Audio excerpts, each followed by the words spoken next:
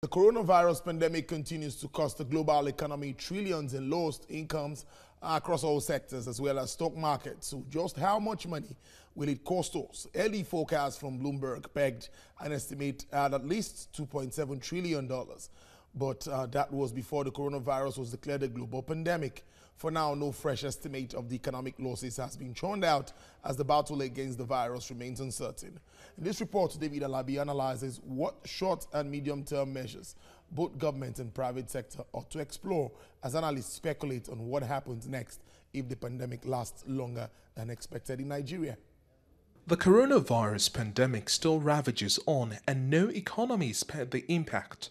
It is very likely that this year the global economy will experience its worst recession since the Great Depression, surpassing that seen during the global financial crisis a decade ago. This echoes the fears of world leaders, especially for emerging economies. In response to this, there have been big shifts in global stock markets as well. The FTSE, Dow Jones Industrial Average, and the Nikkei have all seen huge falls since the outbreak began. Central banks in many countries, including the United Kingdom, Nigeria, China, and the USA, have all slashed interest rates as measures to stem the tide.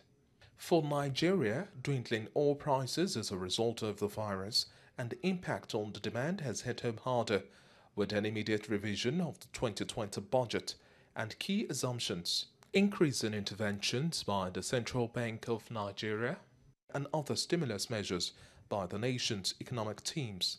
But that's not enough. The rapid change in sentiment is not surprising. Building fiscal buffers is more strategic at this point.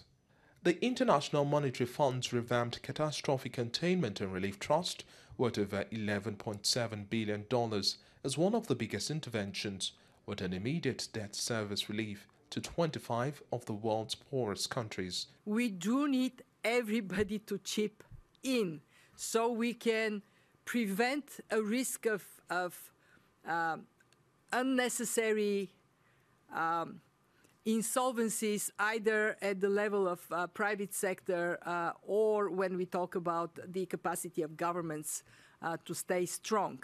Just like Nigeria's borrowing plan, borrowings are the next resort for many developing countries after internal contributions by the private sector. With a global recession forecast and revenue generation not at optimal levels, the Nigerian economy needs to tread carefully.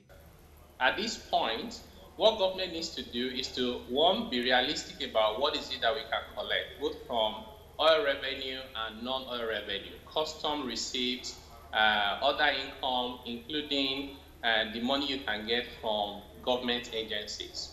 You be realistic about that, revise your expectation of how much the target you set for the various agencies. But I think the immediate win, where government can get the fiscal buffers, in my view, will be the MDAs. Global unemployment rates raise new fears as it is forecast to hit about 16%, as companies are preparing for a longer recovery, which is forcing difficult decisions around staffing. A turnaround in policies towards stimulus in manufacturing, transportation, oil and gas, tourism is a natural course of action. For many countries, food sufficiency is the next worry. Ensuring food supply chain for the most vulnerable populations will cost about $100 million. For Nigeria, the need to stabilize food markets and also prevent massive food shortages cannot be overemphasized. At least every local government or within every territorial zone has to have a storage for grain or for vegetables, a cold where people can bring in their poultry or vegetables, and from there the logistics can move.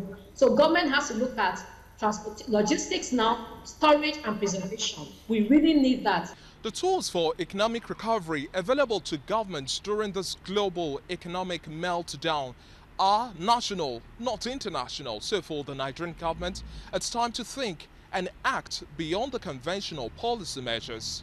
David Alabi, TVC News, Lagos.